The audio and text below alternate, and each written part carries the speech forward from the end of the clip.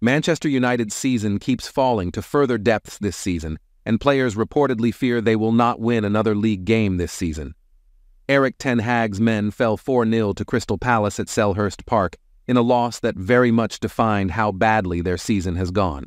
As per an exclusive report by the Mirror, there is a group of Man United players who are convinced that the Dutchman will not remain at the helm of the club next season, and are also fearful that due to the kind of rut they are suffering, they may not win another game this season. As per the report, the atmosphere inside the Man United dressing room is miserable, as Man United are currently 8th in the Premier League and are on their way to securing their lowest spot in the Premier League since 1992.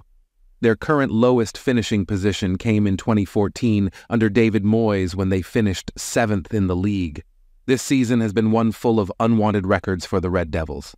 With the loss against Crystal Palace, Ten Hag's men brought up their 13th league loss of the season, the most in club history in one season.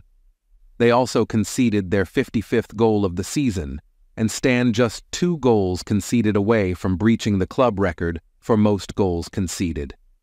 While it still hasn't been confirmed by the club that Ten Hag will be leaving the club has been heavily linked with the likes of Thomas Tuchel and Gareth Southgate, among others.